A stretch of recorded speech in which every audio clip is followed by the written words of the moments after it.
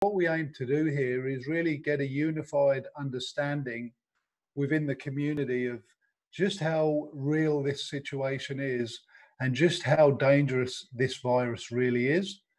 Now, what we're seeing around the globe is a very different interpretations, and that's based on the geographical information that people are receiving. So there's very different perceptions of what this virus is actually really capable of. So what we want to do is establish a centralized understanding, put to rest a lot of the misconceptions, the misinformation, but also establish the right mindset.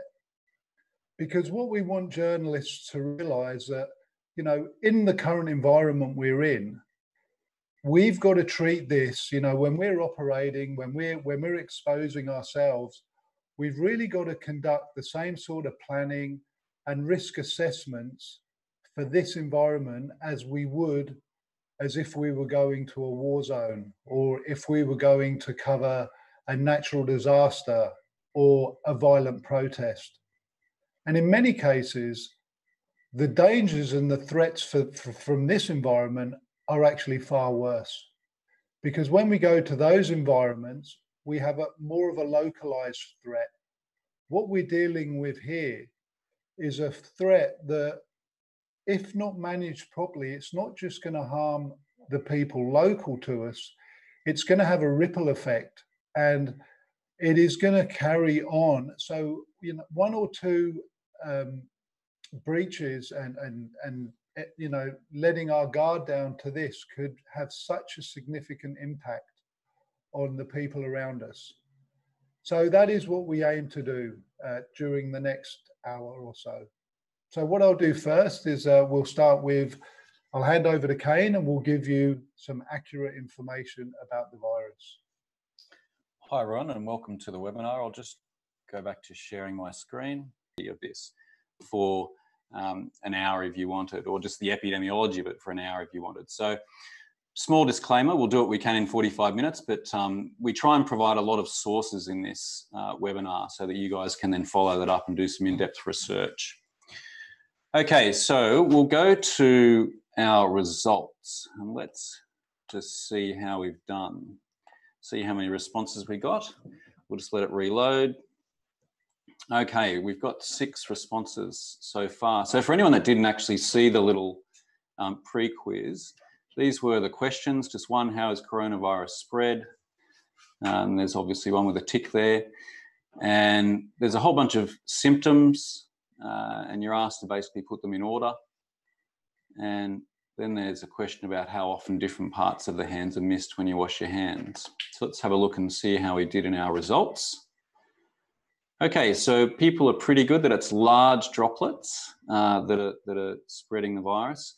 I don't actually count that as wrong as much as the form did, because spreading through the air is still something that is debatable.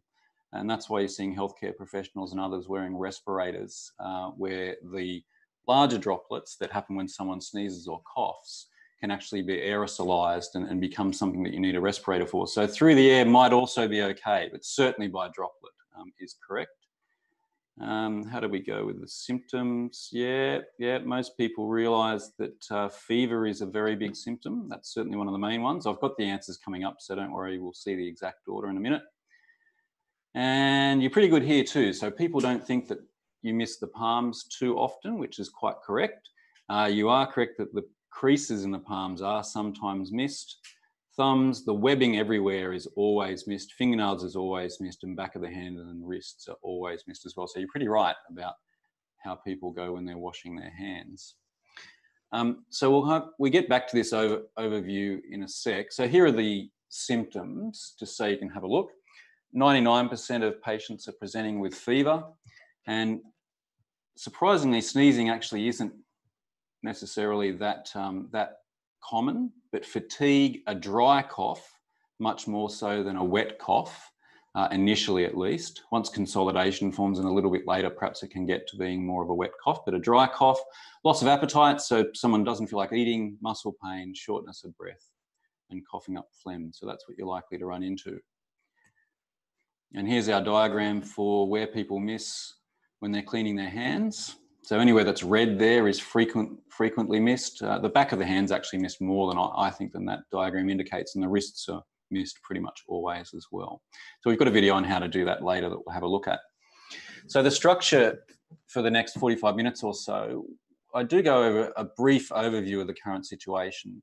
And that's kind of not a, what is a virus versus what is a bacteria, that sort of information, although we do put sources where you can get that sort of stuff. That's more looking at the current numbers, the current graphs, where we think we're heading in the current situation, and also trying to give you a bit of context historically as to how this thing's shaping up compared to other pandemics of recent and not so recent years.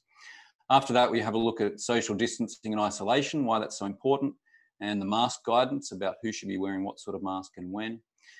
We've got a bit of something to feed into a risk assessment for organisations a little bit later in the game. So at the moment, I think we're advocating people should be socially distancing and isolating as much as possible. But over the next 3 months or 6 months or 12 months, there has to be a stage where society starts re-emerging, and some events can be held again in public and some can't. And so there'll be a situation where you're making decisions about which events should we attend as reporters and which shouldn't we. And we've got a couple of checklists for you as to the sort of things that events that would make them less a risk or more risk for you guys to consider. We have a look at personal safety. That's things like how to wash your hands, how to fit a respirator mask, what sort of medications and things you might like to have on, how to make disinfectant, all of that sort of stuff. And then Roger's got a really good session on planning, preparation, and conducting risk assessments before our Q&A. So straight into the overview of the situation, let's get some terminology right. You're hearing all sorts of different novel coronavirus, SARS, all these different things. So the actual name of the virus itself, the microbe, is SARS-CoV-2 or Severe Acute Respiratory Syndrome Coronavirus number 2. Okay, and it's called number 2 because the SARS virus number 1 that came out in 2002 needs to be, differentiated from, hence the number 2. Both of these viruses bind to the same receptor. That's why they're known as SARS-1 and SARS-2. That's the actual similarity. They both bind to the same receptor. So COVID-19, on the other hand, is the name of the disease that you get if you have this virus. So SARS-CoV-2 is the virus, COVID-19, that's the name of the disease, discovered in 2019. Look, for ease of use, in having drawn those distinctions, for ease of use in this webinar, you might hear me just call it coronavirus, which is a very non-specific term of a whole family of viruses. But just for ease of it, I might call it that, I might call it COVID-19. I mean the same thing for all of them. I mean both the virus and the disease. It should be noted that the genetics have revealed there's at least 2 strains of the virus currently identified, type L and type S. We currently don't know the significance of the difference between them. So we don't know that there's any medical or clinical difference between those 2 yet. We just know that there are 2 different ones out there. Okay, so for basic information, for all the sort of what's a virus type stuff, look, there's Wikipedia links that you can go to for all of that stuff. I think, in fact, there's 3 different pages. There's one on the virus itself, there's one on the disease, and there's one on the pandemic. So you've got plenty of easy information there. This source down the bottom here, this YouTube video, this is actually a really good video, and it covers the epidemiology and the pathophysiology in great detail. And it really explains it well. It's a 50 minute to an hour sort of YouTube video, but it's well worth the watch if you actually want to understand how this virus gets its RNA into your cells and starts repurposing your lung cells to do what it wants. Then that's the video to watch, so you really understand what's going on. And the 2 things that we are going to have a look at now, we're going to have a look at a couple of sources for current numbers for just an overview of what's going on. And then we're going to have a look at a couple of sources that really show you the best practice science currently available. And these are good because these are really sources that doctors are looking at. So they're well worth a look. So we'll have a quick peek at all of that stuff and just set the scene a little bit. So here are the numbers from 7:38. So what's that? That's not very long ago at all, less than an hour ago. 472,000 odd cases, 21,000 deaths. So if anyone does a quick bit of math, you can tell that that is a roughly 4.5% fatality rate if the 472,000 were the only cases in existence, which of course they're not. They're just the only cases that have been detected. And the estimates I've seen are that there may be as many as 10 times as many undetected cases currently compared to detected cases, at which point the fatality rate obviously goes down by a factor of 10. So we'll see that go down as we go, but the graphs are still looking horribly exponential. They're still accelerating very, very quickly. And even if you put them logarithmically, it's started again. So that initial curve there that you see is kind of where China is said to have got its problem under control. And then the rest of the world is what then starts accelerating this graph again as the rest of the world's infections take over. It's the same thing with the deaths. We see it, when China got theirs under control, or we're told they did, starts to even off, but then accelerates again. The other thing this page is good for, it gives you a count and how many new cases. Of particular note today, this is updated every 12 hours. And so the US today, I think, had more than 10,000 new cases. They're really starting to accelerate, which is a concern. And the other figure we're interested in, I'm just going to Australia because this is where I know the figure for this. The other thing we're really concerned about is this serious or critical column, which in Australia is only 11 people so far, which is good, because these are the people that are going to need intensive care unit beds. And in Australia, I know, for example, that we only have approximately 2,500 intensive care unit beds in the entire country.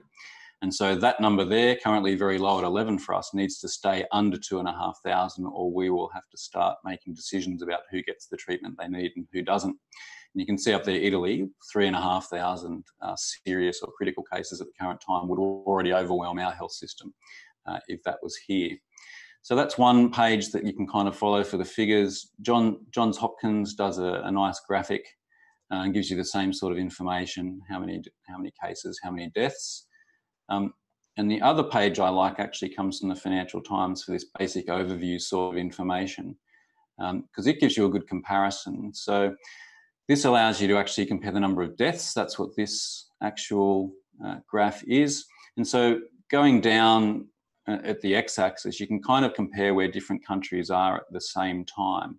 So this yellow line here is China, and we can see that at the same stage as Spain or France or Italy have had, at the same stage, they've got more deaths than China did at the same time, which is of concern. Gives you a graph on actual regions that have had enough cases, and it also compares the trajectories for different countries. And obviously the steeper that graph, the worst. So cases doubling every day at this angle, every 2 days at this angle, which is almost the US, and a couple of other countries are almost doubling every 2 days, every 3 days, which is about Australia at the moment. And then countries that have managed to sort of curb that spread down to every week, which is really what they need to control it. There's some other cool things like little graphs like that are worth looking at. But so in terms of getting information that's really best practice out there, this website is run by an associate professor, Dr. Farkas. He's an associate professor of medicine. He's a very well-respected intensivist and pulmonologist, someone that specialises in the lung, which is very relevant for this. And he's been keeping this up to date every day or two with the very latest results in terms of scientific trials of different retrovirals, the chloroquine, etc. trials, all of that stuff. So if you look at the sort of information that's here, it's very high level information. It's best for people who have access to a university and have database access. The next link I show you shows you all the freely available stuff that you don't need sort of database access to get if you want that level of information. But yeah, this is basically what intensive care unit doctors in other countries are looking at and following to get the very best information around things like transmission, large droplet transmission, quite correct, airborne transmission, question marks. So there's still a bit of uncertainty around that. And you can see here, he cites all of the sources. Now, the problem is if you click on some of these, you'll get them. Other ones, you'll need to log in and have some sort of university contact. Whereas this source is the open access source. And so sometimes you can get the source from this page and then go over here and you might still find it, and it's available on that page. This one has 3 different levels of information. The clinical topic, again, is kind of the very detailed and scientific information. Patient education is much more publicly digestible. And it's also got a very good page on the guidelines, which basically it has the guidelines for all of the different countries. So the World Health Organization ones, but also Canada, the US, Europe, United Kingdom, Australia, etc. So there's some really good information there. And as I understand it, you guys are going to be provided these links. The last page I wanted to look at with you guys is kind of a bit of a historical comparison. When these sort of events happen, sometimes it's difficult to get a handle on how big or small they are historically. So this is a history of pandemics and all the different things that have taken that title through time. We'll kind of concentrate just on the most recent period. You can see down the bottom there, there's the COVID-19. At the time this graphic was taken, there was 14.6 thousand deaths. Now there's 20-odd thousand. But just to give you some figures to try and give you guys a handle on where we are in this and how big or small it might be, if you assume that 60% of the human population ends up getting coronavirus, and the estimates I've seen are 60 to 80%, if they don't come up with a vaccine, etc., without all of those things, and if social distancing doesn't slow it down, etc., etc. So 60 or 80%, let's say 60% of 7.5 billion humans end up contracting this virus. If you say there's only a 1% fatality rate, which is being generous, that still results in 45 million deaths. If 60% of humanity gets it and there's a 1% fatality rate. So that puts it around Spanish flu, if that's sort of where it turns out to be.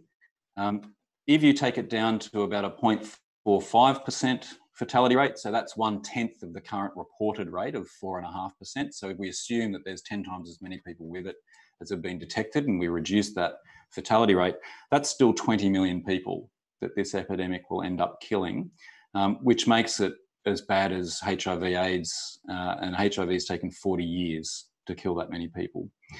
So we don't know, even at 0.1%, it'd still be 4.5 million. So the truth is we don't know whether it will get through that much of humanity. We don't know how quickly. We don't know what the actual fatality rate is. But hopefully those sort of possibilities that, conservatively, this could be 4.5 million people, conservatively, and it could be a lot more than that, give you some sort of historical context as to where we are. We really are in the infant stages of a pandemic. And yeah, we've just got to wait and see what happens. So what do we do in that situation? What action should we be taking? We're going to have a look at social distancing and isolation and surgical mask guidance. So we've got a little video here for you to watch just about what social distancing kind of is at its core. Social distancing is really physical separation of people, where in circumstances where there are crowds, you remove yourself from very close contact. This is what we refer to when we ask people to stay at least 6 feet apart. And you may say, why 6 feet apart? Because there's been a lot of scientific evidence with respiratory diseases is that's how far your droplets can go when you sneeze or cough. Stay at home if possible. Don't go out on any unnecessary travel or trips. And to make sure you're staying away from crowded places like movie theaters and concerts. You can actually socially distance yourself from your workplace by doing teleworking. You can socially distance yourself from people in social settings by not going to bars, not going to restaurants, not going to theaters where there are a lot of people. It all just means physical separation so that you have a space between you and others who might actually be infected or infect you. Yeah, sounds simple enough, right, as a concept. And we're about to look at why this is so important. But there was one Australian guideline that I wanted to look at. And I don't want to, reference Australia very often, but this particular guideline I like because it has some specific suggestions about how to socially distance when you're at home, if you're at home with someone sick, if you're in the workplace, and etc. And I thought they were worth covering just to add to that, general bit on what social distancing is. So in households, to reduce the spread of germs, good hand hygiene and sneeze and cough hygiene, or etiquette, or sneezing or coughing into your elbow, making sure you wash your hands if you sneeze or cough onto them. That's in all of these situations. But avoid handshaking, kissing, regularly disinfect high-touch surfaces, such as tables, kitchen benches and doorknobs. Increase ventilation in the home. Visit shops sparingly, buy more goods and services online, and buy more at once when you shop. So I normally get fresh veg every couple of days. Now I'm trying to shop once a week if I can. Consider whether outings travel are sensible and necessary.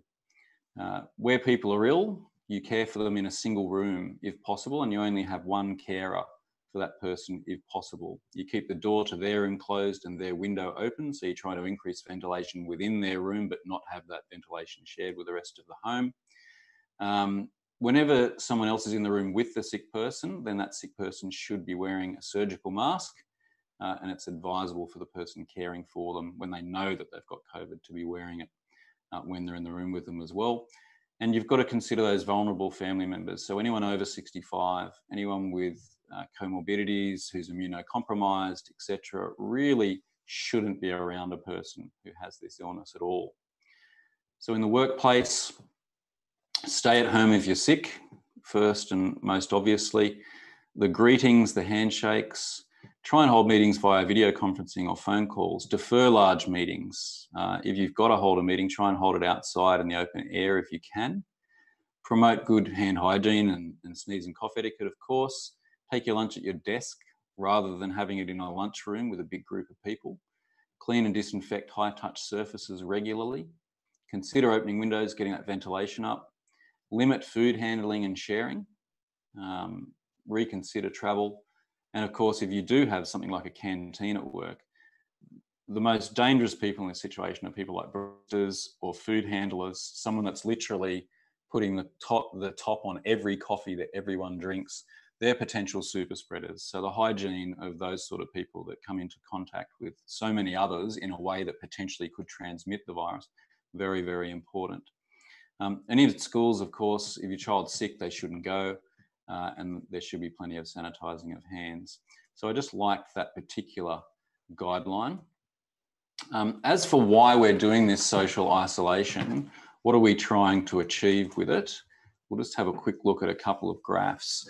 As we saw in the earlier graph, most of these lines at the moment are showing that people are doubling every 3 days. And in fact, at the moment, the more recent graphs showing the US is almost doubling every 2 days. The aim of the government measures, if you look at this red line, which is Australia, Australia is currently doubling every 3 days, which will overwhelm our health system if that keeps happening. We want the social distancing, the isolation, the better hand hygiene, all of those measures, just to slow down the spread to only doubling every 6 days or so. If that happens, then we think that we can handle the infections that occur. So these measures, the social distancing, it's really aimed at just slowing things down so that the health system can deal with it. And there was a very interesting study to come out of the University of Sydney yesterday, which showed the importance of the group's behaviour in this situation to having these social distancing measures be effective. You can see all the reference there, but we'll just go to the picture so you can get a big version of that. And what these people, and this is a very serious model, these people model normal influenza. You're talking high computing power and a very reliable sort of model. And the 25 words or less version of what these researchers found was that if 80% of people in this country comply with the social distancing requirements, they stay home if they're sick, they don't go out unless they have to, etc., if 80% of people comply with that, they think the virus will be brought under control within 13 weeks. If 70%, only 70% comply with it, it won't matter how long the isolation and distancing and quarantine continues, they will never get control of the virus. So that's literally how important it is to follow these social distancing and isolation suggestions. If 8 people out of 10 do it, the virus can be controlled. If only 7 out of 10 people do it, the virus will never be controlled using these group behaviour sort of approaches. So yeah, really, really important. The last graphic I've got for you is kind of just an infographic. on what does it mean, then, you know, before you leave home, you should ask yourself, is it absolutely necessary for me to leave home at the moment? And I like how it's got not necessary, for example, the beach, which unfortunately in the last week has been an issue in Australia, where beaches like Bondi Beach have actually been closed because people are still turning up to it. Family gatherings, gym, birthdays, just about any meal out, not essential to go out for those things at this time. Can whatever you're going out for be substituted is the next question. For example, can you work from home? Could you live stream the church service, or could you Zoom the meeting like we're doing right now? Can you get a home delivered meal rather than going out to get it? If the answer is still no, can the task be postponed? And that means, of course, postponed for months. Lastly, have you been honest with yourself for all of those questions? And if you still think you have to go out, then go alone, minimise the time spent out, keep distance, avoid touching people and things as much as you can, do your hand hygiene, and have your cough and sneeze etiquette. Really social isolation in a nutshell, and hopefully you kind of realise how important it is looking at what the research suggests could happen if people do or don't adopt these behaviours successfully as a group. So we're on to surgical mask guidance. I think we've got a World Health video for you on this, and it just gives you a little bit of advice about when a mask needed, when aren't they, which is obviously one of the key questions for people at the current time.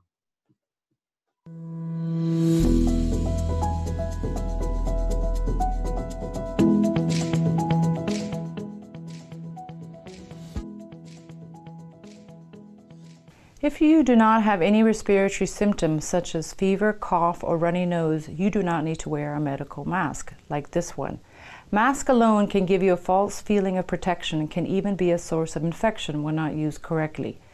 Masks should only be used by healthcare workers, caretakers, or by people who are sick with symptoms of fever and cough. Why? Because healthcare workers and caretakers are in close contact with ill individuals, so they're at higher risk of catching COVID-19. And sick people should wear masks to protect others from small droplets that can come out when they cough or sneeze. So, for healthcare workers, caretakers, or individuals who have fever and cough, this is how you should wear a mask. Before touching the mask, clean your hands with alcohol-based hand rub or soap and water. Inspect the mask for tears or holes. Verify which side is the top. This is where the metal piece is. Then identify the inside of the mask, which is usually the white side. Then fit the mask on your face. Pinch the metal strip or stiff edge so it holds to the shape of your nose. Adjust the mask over your face, covering your mouth and chin, making sure there are no gaps between your face and the mask. Do not touch the front of the mask while using it to avoid contamination. If you accidentally touch it, clean your hands. To take off the mask, remove the elastics from behind without touching the front and keep it away from your face. Discard the mask immediately in a closed bin and clean your hands. It is important not to reuse the mask. Replace it with a new one as soon as it gets damp. And remember, the best way to protect yourself from the new coronavirus is frequently cleaning your hands with alcohol-based hand rub or soap and water. Stay safe and see you next time. Yeah, so some good advice there. And look, those type of surgical masks, the main use for those is putting them on someone who's sick so that you can limit their ability to spread large droplets and thereby transmit the virus. People who are in a healthcare role, though, have been told now to wear, some, at least in Australia, are being told to wear respirator masks. And the reason for that is that some procedures that healthcare professionals do create an aerosolization of these large droplets into smaller bits that can be around in the air, and the jury's still out about whether those airborne particles can infect someone. But certainly if you're going into an environment where you know that people have COVID-19, it's a valid thing to think about, having a respirator mask. The issue, of course, being how to get these things at the current time, and if you can get them, how many of them you're going to get. So I found some interesting research about reusing and using for an extended period respirator masks. The research was done for health professionals, of course, But given how difficult these things may be able to get, let alone to get a box of them, it's unlikely that you guys will be able to swap a mask out for every next interview you do or next even day at times. So I thought it was important to mention that there is some research out there that looked into extended use of one respirator mask. That's where in this research particularly, it was a healthcare professional, but they didn't change masks in between each patient. They actually left them on in between patients. And they were found to be safe to do that for up to 8 hours. Obviously, you have to be aware that as soon as you put the mask on, you assume that the front of it is contaminated. So you've got to be very careful about touching the mask and doing your hand hygiene if that's the case. And reuse, as opposed to extended use, refers to actually donning and doffing the mask multiple times in between patients in this example, but it could be interviews or whatever else you're doing. And the advice there was to put it in a breathable bag in between use, so a paper bag, and obviously to label it, because if you've got you and your team and there's 3 or 5 of you or however many people are there and you're all taking your masks off and putting them on and putting them in a bag, you want to know who's whose so that you don't end up putting Joe's mask on by mistake. The guidance in terms of how many times can you take them on and take them off and put them back on was to follow the manufacturer's recommendations, and barring that, if there is no recommendation, then 5 times was thought to be safe in this research. Obviously, as soon as you see any damage or as soon as the mask doesn't seal properly, and we show you how to test the seal a little bit later, as soon as it doesn't do either of those things, then you've got to go for a new one.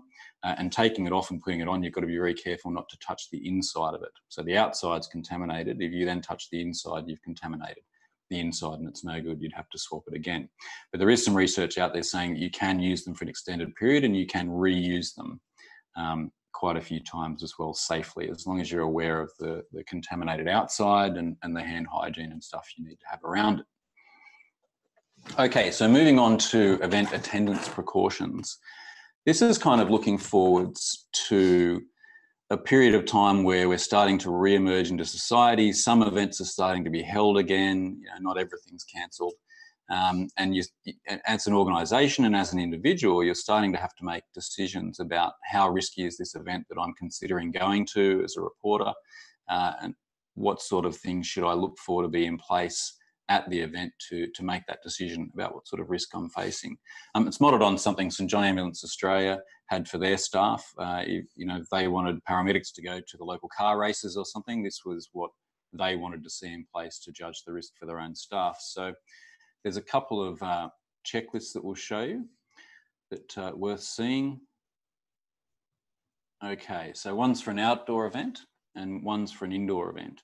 And these are the sort of things that you want to see are in place, or you want to know whether they are there or aren't there, so that you can appreciate the risk of the situation that you're about to enter. So there should be hand sanitizer freely available at the event, and participants should be being encouraged to use it. There should be toilet soap in all the toilets, and there should be signs on the back reminding people to wash for 20 seconds. Participants should have been encouraged to fill in a form declaring that they haven't been overseas for the last 14 days and they haven't been in contact with anyone that's been overseas for the last 14 days. You'd appreciate it's a very different level of risk going to an event where everyone has stated they haven't been overseas or been in contact with anyone from overseas, versus where that's not in place and you don't know where people have come from when. Very different risk presenting.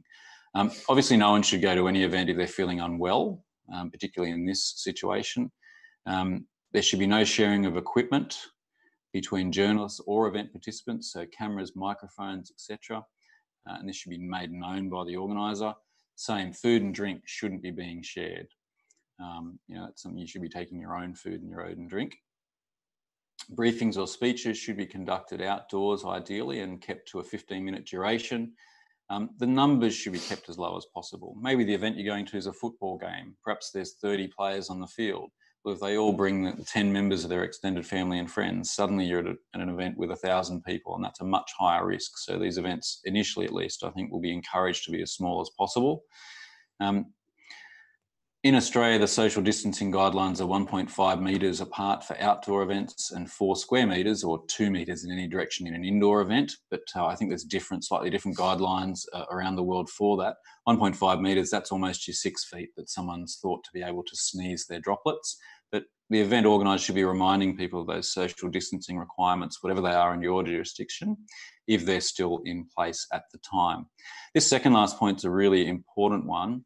And that's about people realising that when you're assessing the risk in these situations, it's not just the risk to yourself, it's the risk to the members of your immediate household and to anyone that your immediate household might be coming into contact with.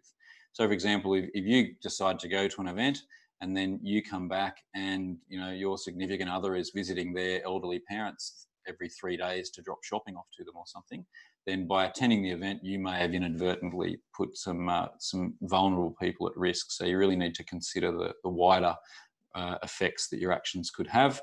And if anyone becomes unwell at the event, they should go home immediately and contact health authorities by telephone. So there's some of the things at an outdoor event that you need to consider when you're assessing the risk of covering an event. Indoor events are very similar. 2 metres in every direction, that's just the Australian standard, but whatever the social distancing standard is, should be hand sanitizer, should be soap in the toilets. People shouldn't be going to these events if they feel unwell.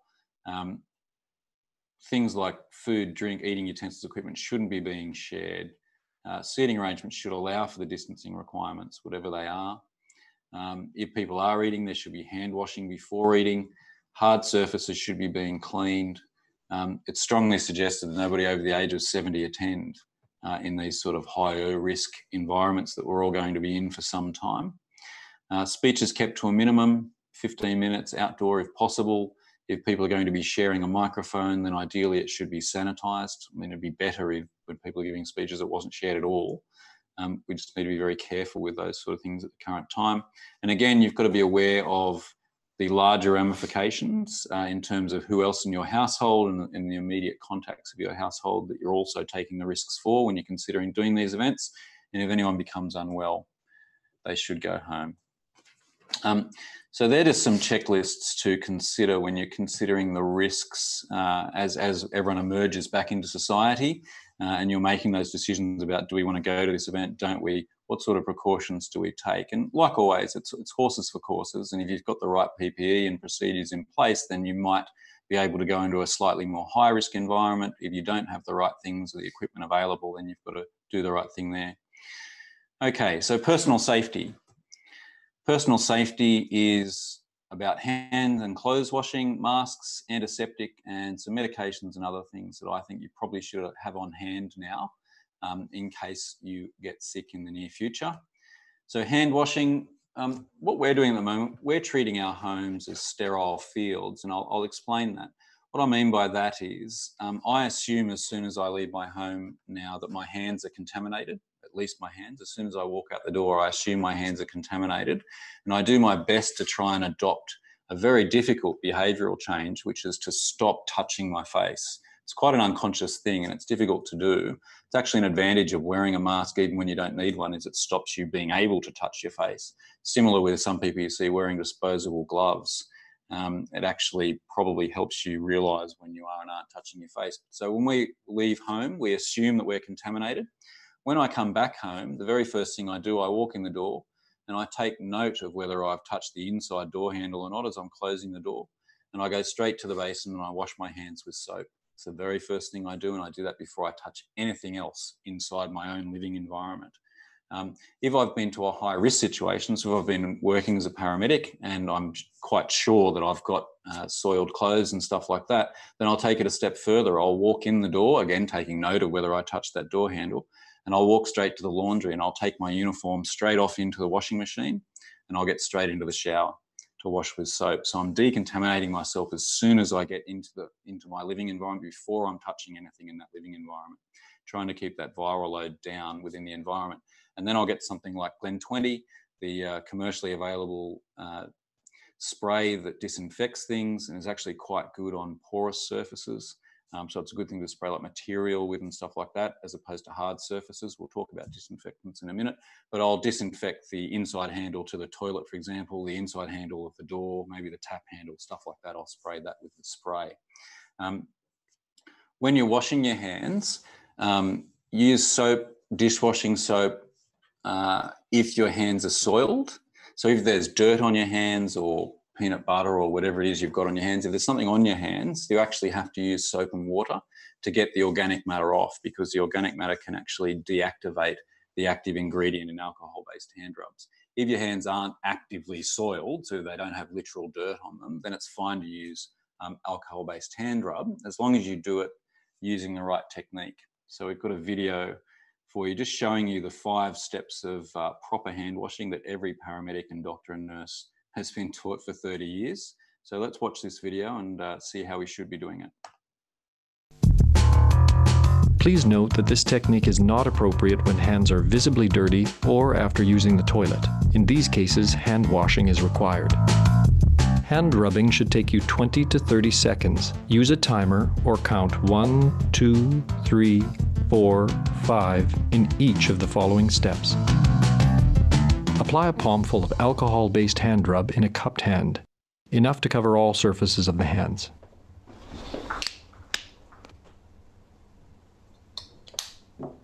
Rub hands palm to palm, then rub right palm over the back of left hand with interlaced fingers and vice versa. Rub again palm to palm with fingers interlaced. Rub the back of your fingers to opposing palms with fingers interlocked, repeating this action for each hand. Rub rotationally left thumb clasped in right palm and vice versa. To clean the tips of your fingers, rub rotationally backwards and forwards with clasped fingers of right hand in left palm and vice versa. Once dry, your hands are now clean and safe.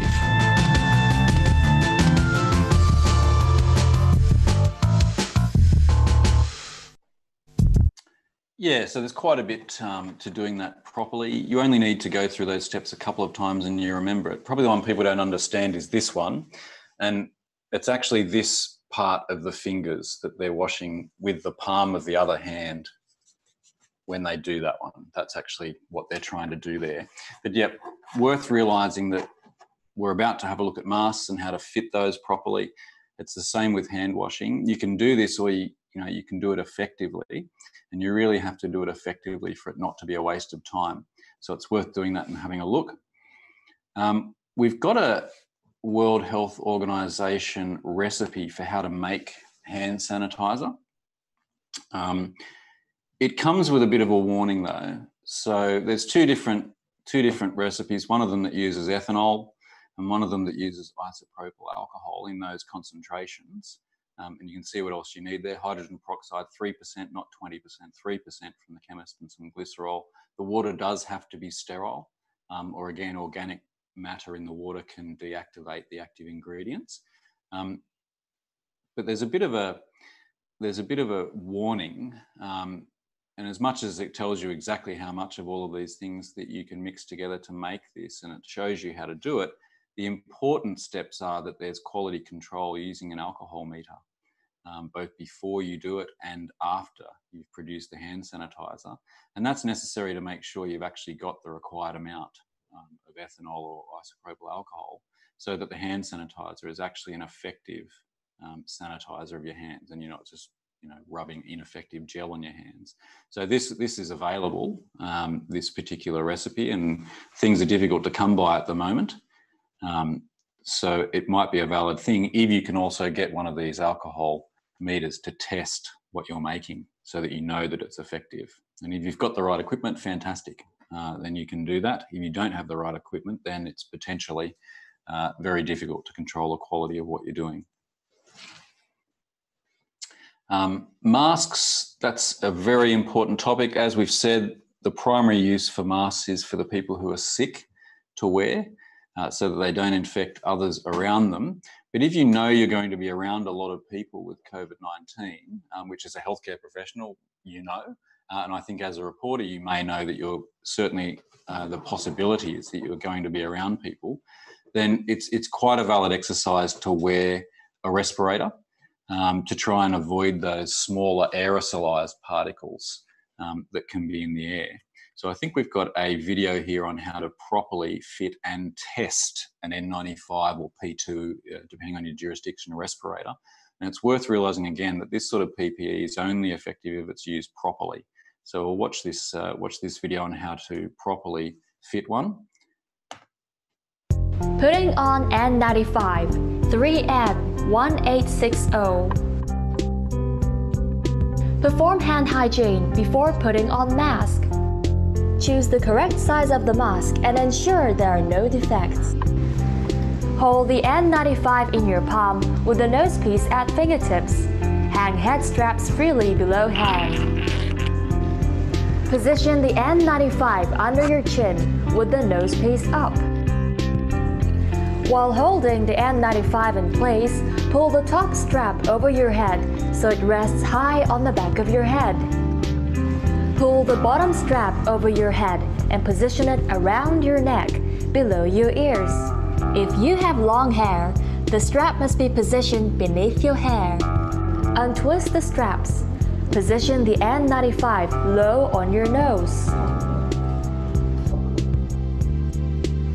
Using both hands, mold the nosepiece to the shape of your nose by pushing downward and outward, while moving your fingertips down both sides of the nosepiece. Perform a fit check by placing both hands completely over the mask. Be careful not to disturb the position, and exhale sharply. If air leaks around your nose, adjust the nosepiece as described in Step 5. If air leaks at the mask edges, adjust the straps back along the sides of your head. Perform fit check again if an adjustment is made. Wear the right size mask. Fit check is mandatory for all users of N95 mask and must be performed every time upon wearing. Perform hand hygiene after putting on mask.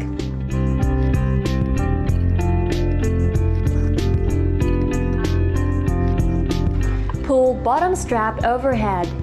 Maintain the hold on the first strap. Use another hand to pull the top strap overhead. Do not touch front surface of mask.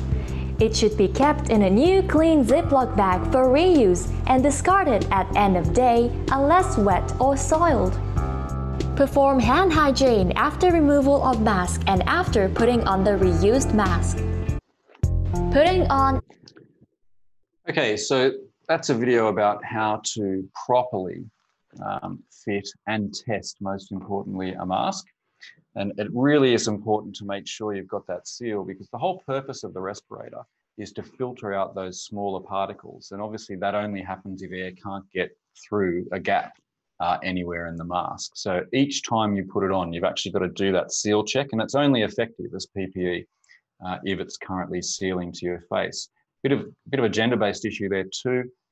Facial hair can make it almost impossible to get one of those respirators to seal.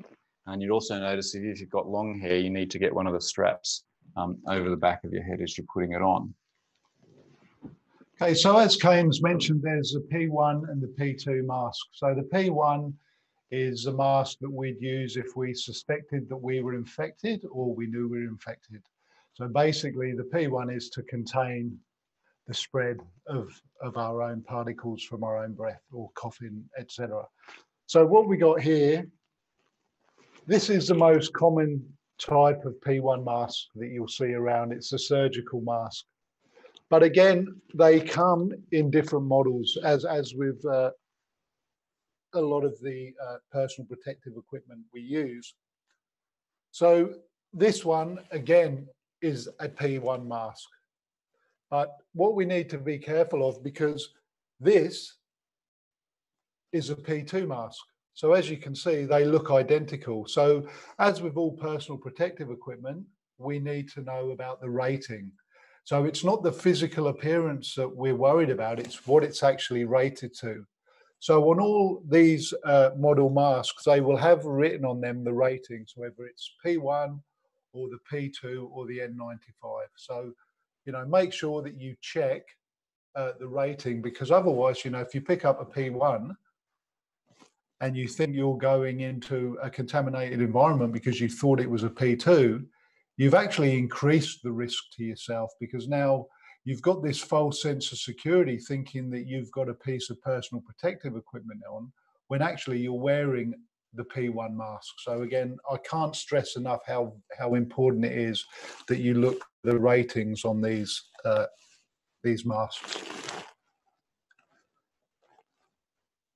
And what we've got here as well is another model of the P2. Now this one has a valve in it. So, you know, the benefit of this one is the moisture does not build up inside the mask. So it actually has a longer usable lifespan. And so if you do have the luxury of getting these, and these are available, it would be the preferred version. But, you know, at the moment, any mask is a luxury. But now, on that point as well, I just want to talk about improvised masks. Now, the reality of an improvised mask is it doesn't work. So if you think that you're using an improvised mask, you don't have a mask. So the reality of that is you've got to do your risk assessment as if you have no PPE, no personal protective equipment. And we'll look at the risk assessment a bit later on, but you know, that's the reality of it. Very similar to, you know, what Kane said about the hand gel. Without the correct measures, you don't have any idea of what it's actually stopping. Okay. Very true. Okay, so we've just got antiseptic and some equipment to go, and then we'll get on to the risk assessment part. This little graph here that you can see is just a scientific study of how long COVID-19 can last on different surfaces in comparison to the earlier SARS virus that came out in 2002. You can see that even aerosolized, so even when there's small, not the actual sneeze droplets, but those made much smaller so that they can float around in the air, even in that form, it's thought that they can last for up to 3 hours. So frighteningly, there's been some research that suggested literally someone can sneeze 3 hours ago and you can walk through that sneeze 3 hours later. And it's possible that you could still pick up an infection from that. And then you see, looking down, copper, cardboard up to 24 hours, steel 48 hours, and plastic up to 72 hours or 3 days. So if you start to think about the equipment that you're using, the cameras and microphones and tripods, and your car, for example, with all the plastic dash and everything like that, you can see that the virus has extended survival times on several of those surfaces, and really needs to, you really need to be disinfecting things as you go. In terms of disinfectant, if you've got commercial disinfectant available to you, then that's really what you should be using. Again, the sort of spray, Glen 20 is one brand of it, but disinfectant spray is meant to be particularly good for porous surfaces, materials, leather, stuff like that, and wipes the disinfectant of choice for the hard surfaces. We do here have a recipe for making disinfectant using bleach. The active ingredient is sodium hypochlorite, and it has been tested on both the earlier SARS virus and on the Middle Eastern respiratory syndrome virus, and in a lesser concentration of 0.1%, 1 minute was enough to inactivate those earlier viruses, which are very similar. So if you put 1 part of this 5% bleach with 9 parts water, you basically are creating a solution 5 times stronger than what we know deactivated these earlier similar viruses within 1 minute. So if you're spraying things with this stronger solution and you're leaving it there for 5 minutes, then that will definitely deactivate the virus. Obviously, if you're ever dealing with bleach, do it in a ventilated area. So the last thing I've got for you is just some medications. Yep. What I'll do, just going back to your last point.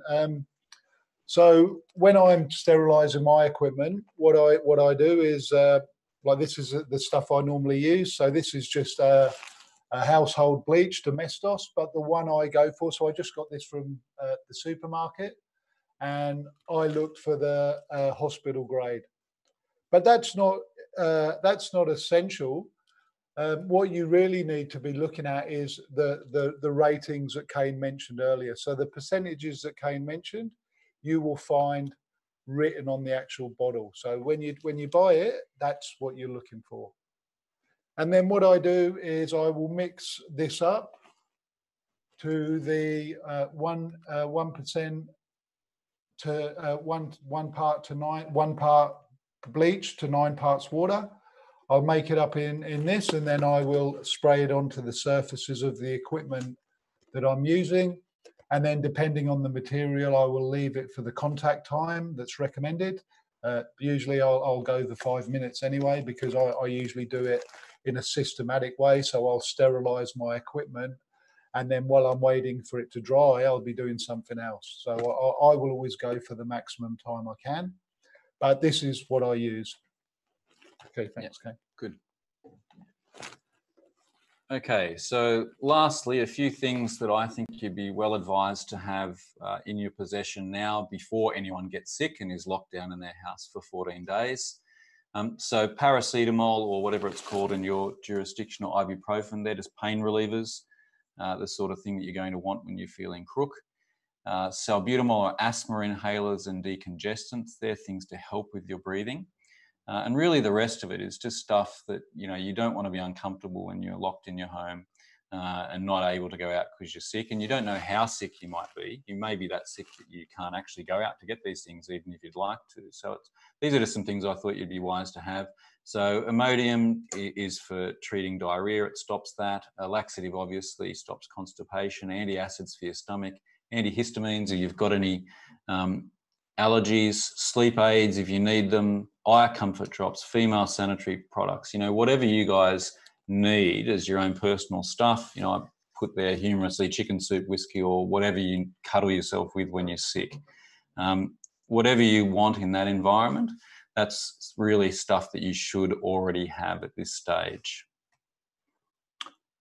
All right, so what we're going to look at now then, so Kane's basically given you a foundation, given you resources to do your research, given you an idea of the protocols and the practices that we have to establish. And these have to be set in place. They have to be set in stone. We'll give the resources out later, so you'll have the links so that you can do your own research. So now we're going to talk about the planning aspects of it. So the first thing we really need to think about is risk versus reward. Is the task worth the risk that we're about to take? And if it isn't, then we don't do it. And you can think back to the model, if you think the Red Cross model that Kane mentioned earlier, that gives you an idea of how we sort of conduct these assessments. So we'd have a look at, now let's say we decided that, okay, we're going to go and do the task. Now remembering that when we leave the sterile confines of our own home, we are now going into what we should consider as a contaminated area. So another one of the assessments we've got to think about is a self-assessment, an assessment of ourselves and our team if we're going in with colleagues. So, what is our age? Are we in the vulnerable age bracket? Do we have any underlying sicknesses or ailments that make us more vulnerable? General health, but this can also be, our headspace. Where are we, where is our mental headspace at the moment? If we've just been dealing with a potentially traumatic story or environment, are we mentally in the right headspace to go on with this task? And the thing is, it's about doing the research and knowing what we're about to get ourselves into. The same as every other task we do as journalists. We're going to war zones, as I've said before. We need to apply the same amount of research into our own safety as we would the story we're about to tell. Okay, so what we need to think about once we've done the self-assessment is the environment we're going into. So where's the environment we're going into large enough or safe enough for us to maintain some of the practices and protocols? So can we do the job and maintain the social distancing that we need to do? What is the number of people that are going to be in the venue? You know, what is the risks that the venue or the environment we're going into offer, and what measures in place to protect ourselves. You know, and one thing is we would take our own hand gel anyway, but we would want to have an idea of what resources were available there, hand washing, this sort of thing. Then we need to evaluate the transport. How are we going to get there? Are we going to self-drive? Are we going to take a taxi? You know, and if we're going to travel in public transport, then we need to be thinking about the protocols we need to put in place. So if we're self-driving, decontaminate.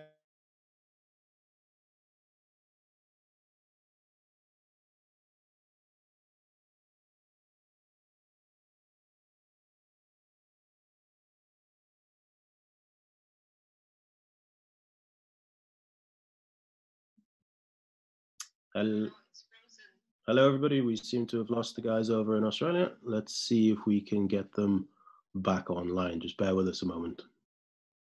Yeah, I think we're back. Are we back? Yep, you're back. Off you go, guys. Okay, so whereabouts did you lose us from? You were just about to go through the protocol for when you're traveling in a taxi or traveling in a car or a vehicle. Okay. Yep. So just to rewind a bit, then, just to get us back in sync. So we've looked at the venue. Now we're assessing our modes of transport. So if we're going to self-drive, you know, we've got to have established practices, sterilizing our hands before we get in the vehicle, being conscious of what we touch in the vehicle, and then when we get the opportunity, and as soon as practically possible, we need to decontaminate those areas.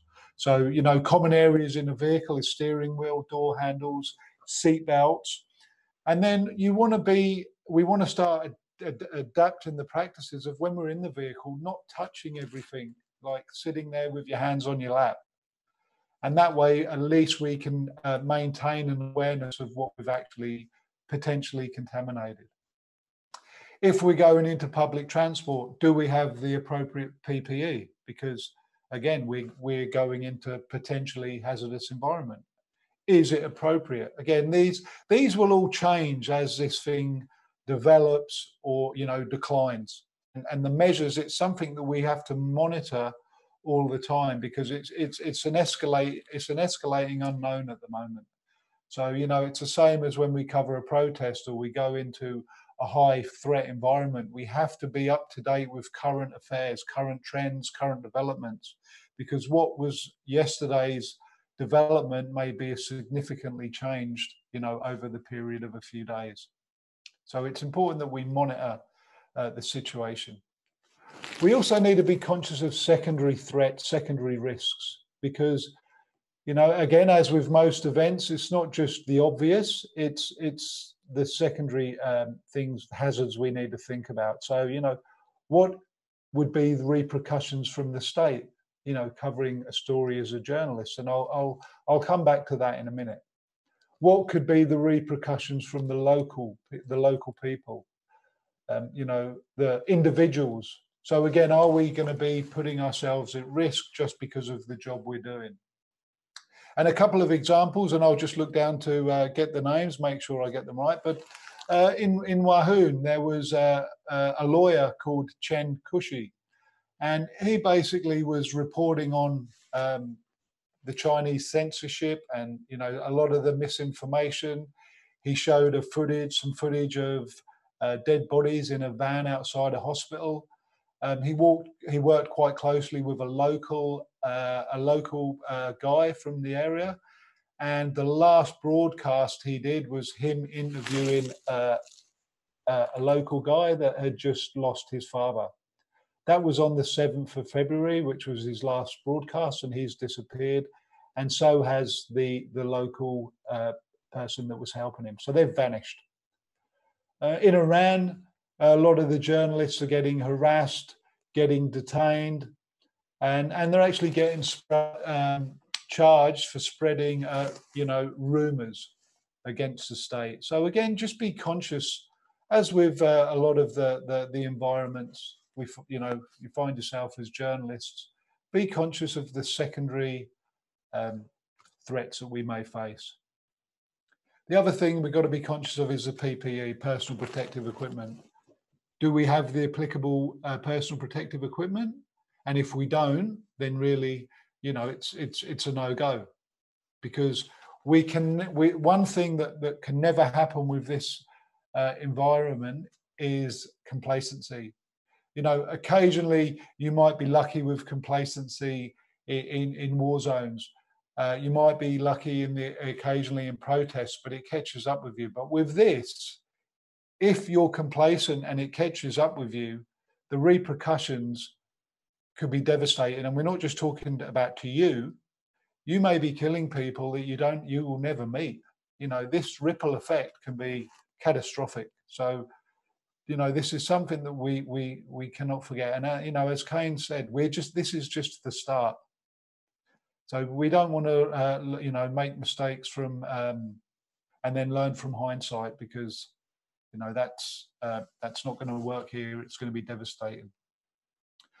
All right, we need to have a layered approach to safety, and that's the same, you know, with everything we do. So the more layers we can put in between us and the threat, which is, you know, the coronavirus, the better we are. And this needs to start with habitual layers. You know, like Kane said, not touching our faces, constant awareness to, you know, our hands and the fact that they can be contaminated and they could be an object to, you know, disseminate this infection further. So we need to always be conscious about what we're touching.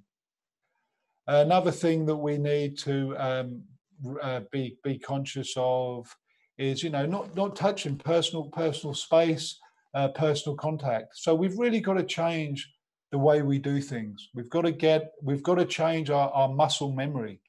So because it's often when we're not thinking about it that we'll go back to these habits that potentially could infect many people.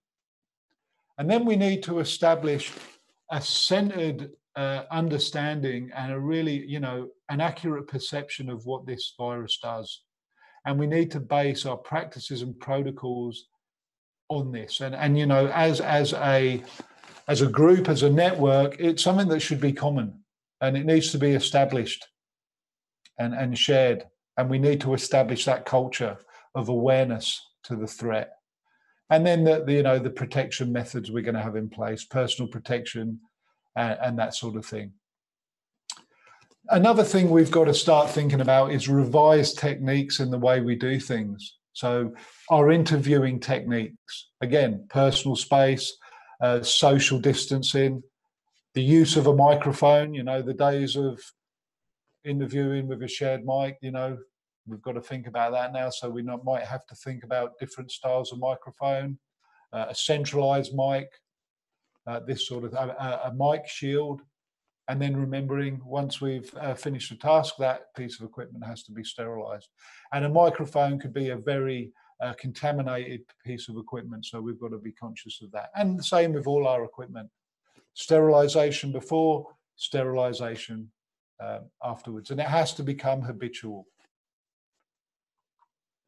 Okay, we've got to think about, and this is all in the planning stages, you know, how we're going to dispose of contaminated items.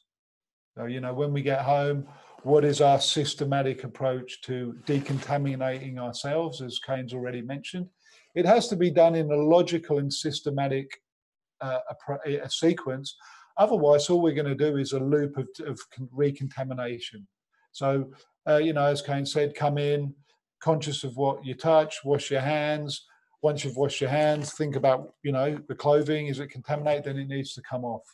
Before you do that, you do your equipment. So, you know, my system would be I'd decontaminate my hands, I would spray my equipment, you know, I would wipe that down, because there's no point doing my clothes first and then my equipment and then contaminating my body. So again, think about the system, and it has to be logical. All right, think about the supplies that you may need. You know, if we go out on a task, what about post-task?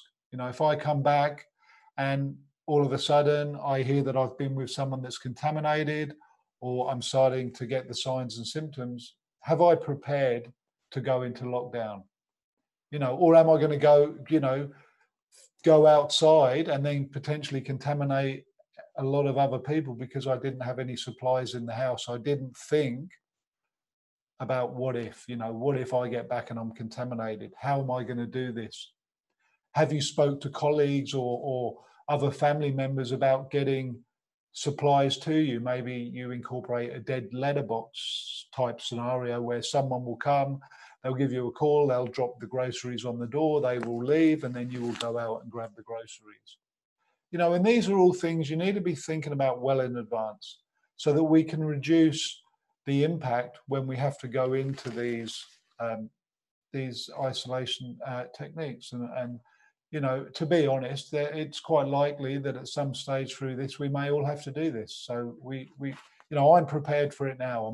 And I didn't go out and go into a mass panic buy.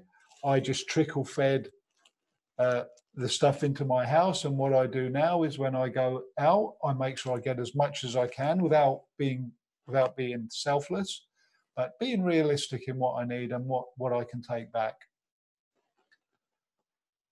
Okay, we've also got to think about revised newsroom practices, and Kane's touched on a lot of them already, but you know, like the common areas, keyboards on laptops. I mean, think about how infected they can be. Maybe we can't share laptops anymore.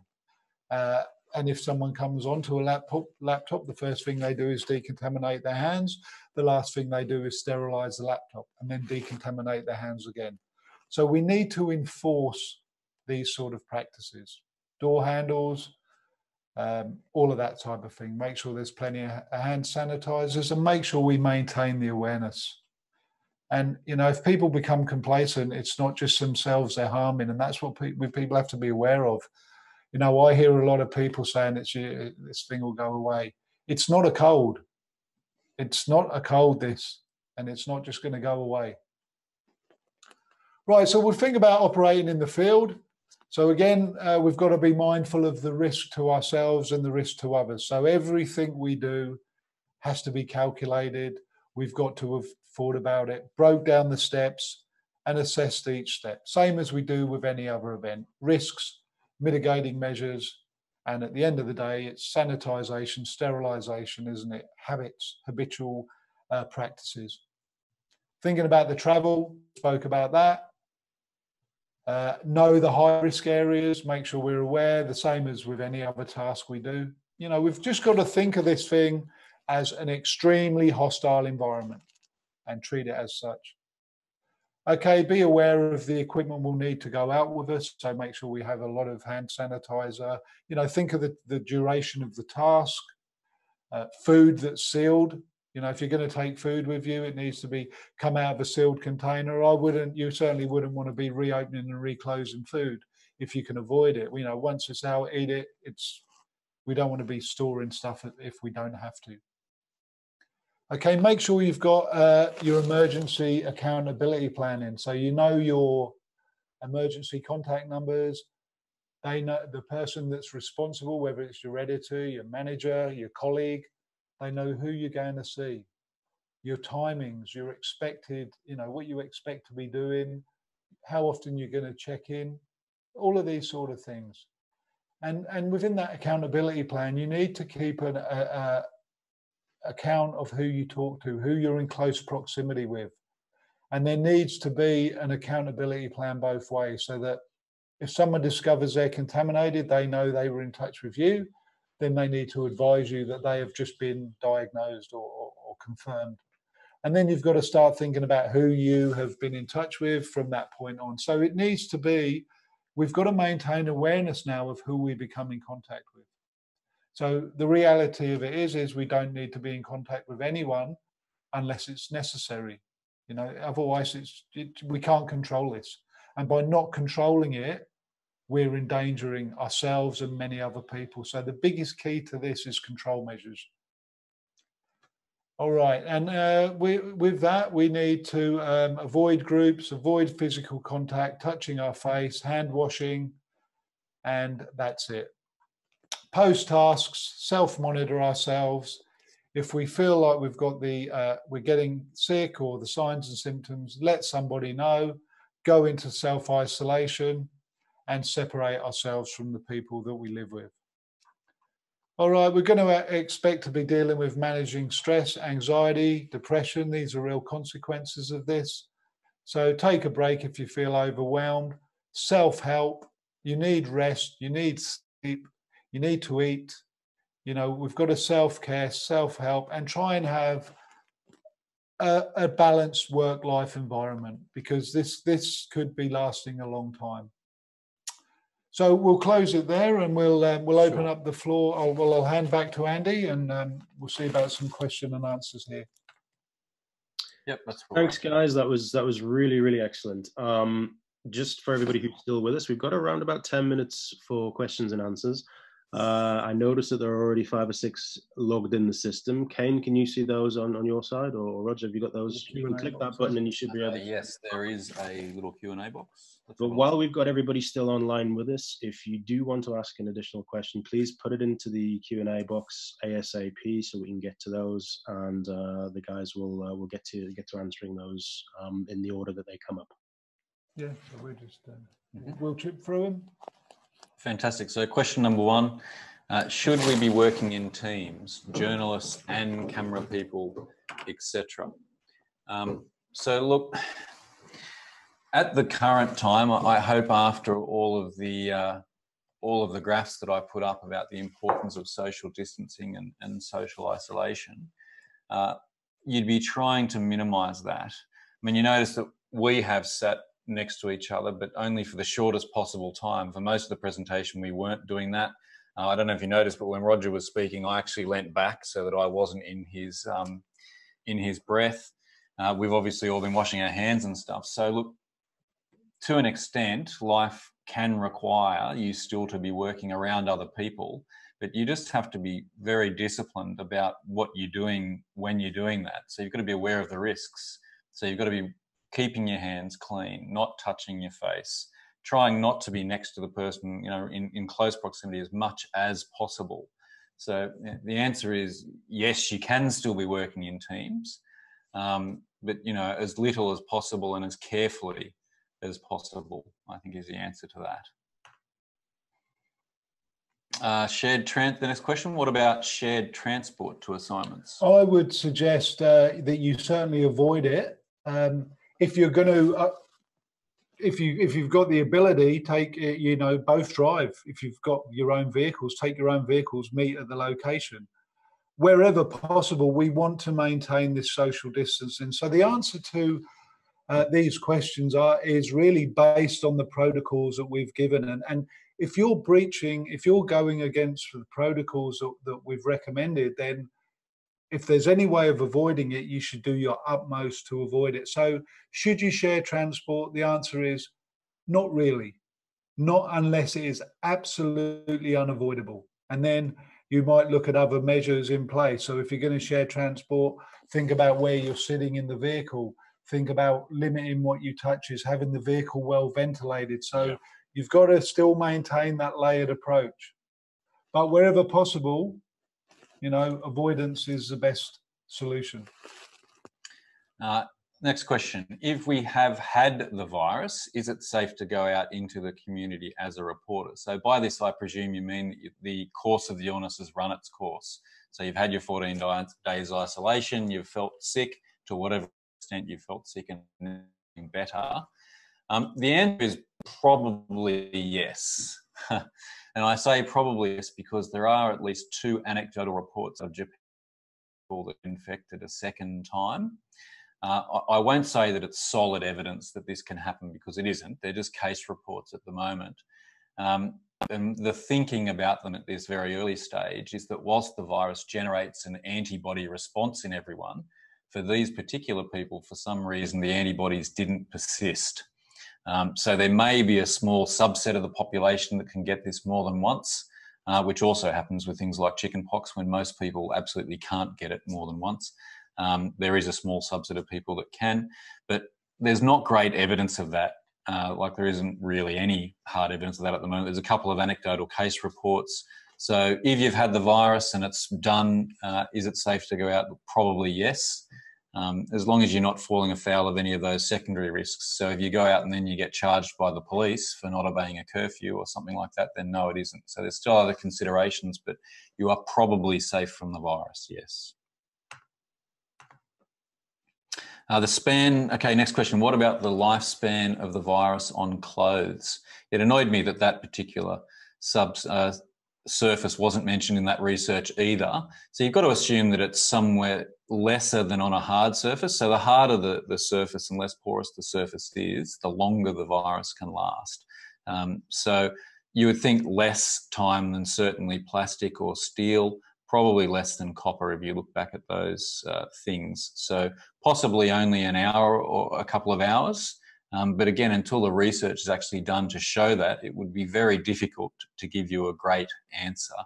You should just assume that the virus is on your clothes and treat them as contaminated, and that way you won't have a bad outcome.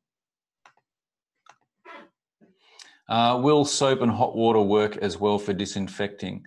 Look, it's not ideal. So we really want a disinfectant that's got both a detergent aspect and an or a bactericidal or an antimicrobial rather content as well. So the ideal is to have something that has both soap in it and something that kills microbes.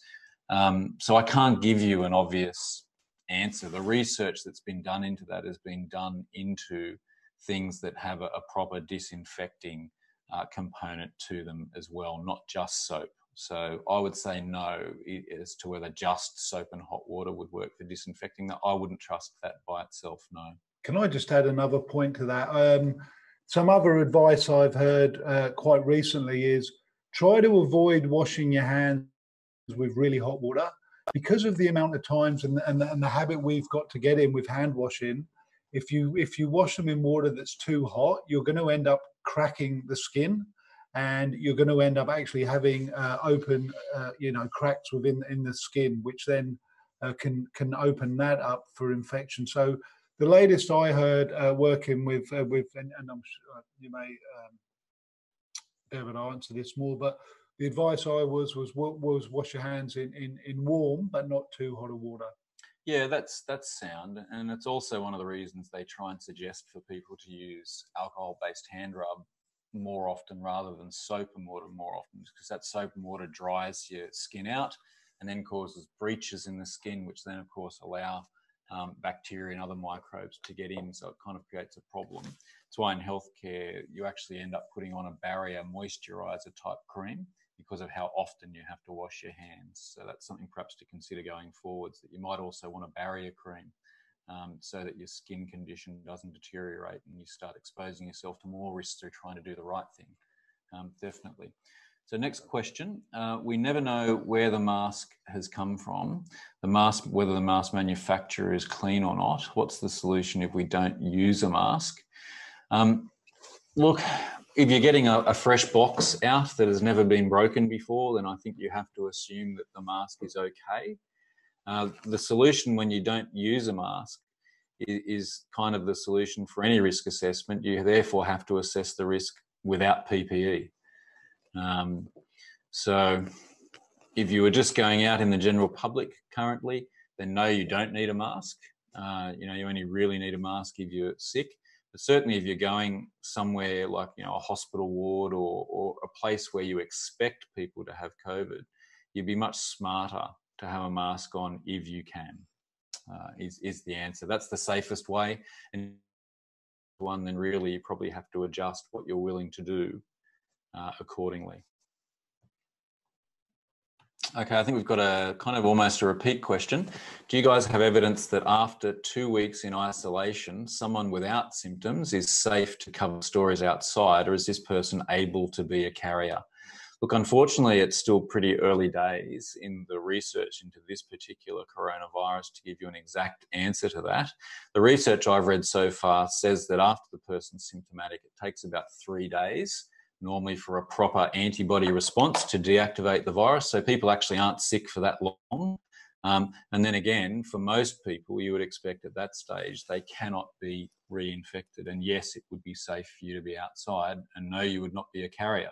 But we do have these couple of anecdotes that have come out of Japan that suggest that perhaps we might discover otherwise in some subset of people who get infected, of we don't know what size, in the future. But at the moment, they're just two anecdotal case reports. So as far as we know, you can only get this thing once at the moment, and yes, you'd be safe after you've had it once. What I just need to say, Andy, we're coming close to the 1 hour 29, and we just don't want this to sort of close and get cut off. So do you want us to carry on, or do you want to step in and close it up, and then maybe we can carry on with questions until it does drop out? Andy? Hi, Rog. Can you hear me on my end? Yeah, we got you now. Yeah, there was just a slight delay. Yeah, a slight delay on my end as well. I think that's my internet connection. Look, mate, I think we're good. We've got through the list of questions, unless there's one more. There's one more question that's come through. If you want to address that one, I'm aware that we've kind of hit our time limit, and we'll have to call it a day shortly. But if you can get to that last question, and then we'll just do a very quick wrap up at the end, and then thanks. Yeah, sure. So wearing a mask, can we share transport wearing a mask? Wearing a mask is another layer of protection. Okay, so you try and get 1.5 meters away from the other person in the car, so you wouldn't be seated next to each other if you could avoid it. You have the windows down. You try and increase the ventilation in the car. You try and shorten the trip as much as possible. Obviously, if you're feeling sick or anything, you don't get in the car to start with. So yes, you try and take all of those steps to control the risk as much as you possibly can. And yes, it would be slightly safer wearing a mask if you were sharing transport. Absolutely. That's an additional safety precaution you could take, yes. Okay, Andy, we'll hand back to you. All right, and well, listen, guys, thank you very much indeed for that brilliant and invaluable presentation this morning.